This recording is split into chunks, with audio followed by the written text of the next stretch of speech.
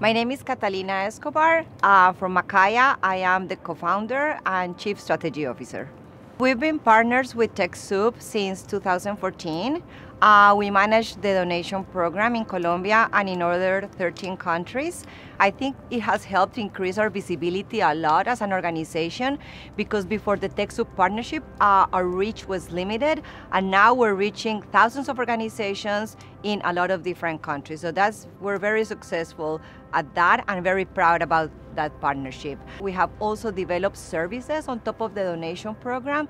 So we're really proud about that as well because it's not just giving technology for the sake of giving technology, it's really helping nonprofits use the technology in a way that is useful for them. I think we've taken the partnership with TechSoup in a different way and to a different level, and we have started to do development projects with TechSoup. So for example, we're working on open data, air quality related to open data, and we have installed pollution sensors in Medellin in partnership with TechSoup to help people understand the air that we're breathing, open data around pollution, and just educate citizens about what's happening around an issue that is of concern to all of us, which is air quality.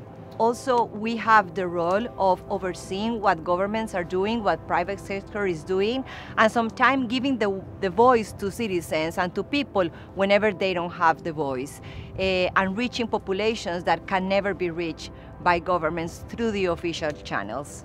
The way the network is structured allows us to learn a lot, but also to share what we know and to get this feeling that we're not alone in this, that we have many partners around the world that are doing similar work and that we can jointly do even more great things.